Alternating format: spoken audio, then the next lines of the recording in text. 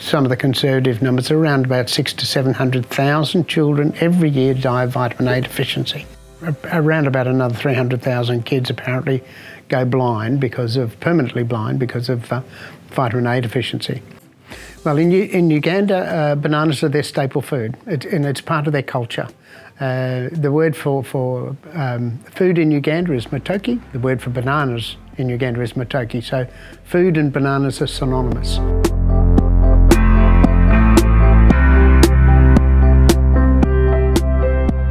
The big challenge was that when we started, we didn't know which were the genes that we needed to use and how we should control them. This had never been done in banana fruit before, and very little was even known about how you go about increasing provitamin A in fruit. We were well aware that there were bananas with very high levels of provitamin A. There's a collection in North Queensland where they're grown, and so we were able to get material from there, and we pulled out a banana gene out of there that's been very successful. So what we did is we then took what we know as somatic embryos, little embryogenic cell suspensions, and we put the genes into these cells, and each one of those we regenerated from a single cell back to a whole plant. It's a long process. It takes about 12 months, and then we multiplied those plants up once we got, and then we took them up in tissue culture up to South Johnson. That's where we do our field trials. And then we take those through to fruiting. We do all the analysis is at QUT, both the fruit and the molecular analysis.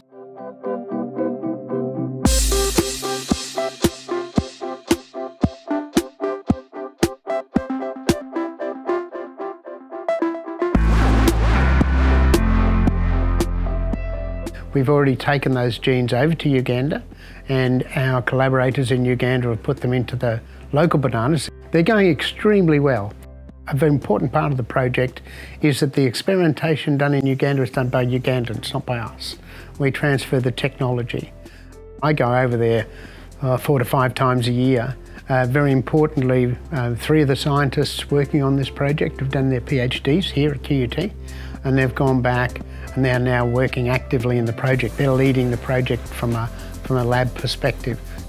We know exactly what causes vitamin A deficiency. We know exactly how to solve it. So the Gates Foundation has backed us since 2005, and they've been absolutely fabulous. To me, I think to really go into the field in Uganda and see those orange bananas growing and thinking, wow, we're involved in this.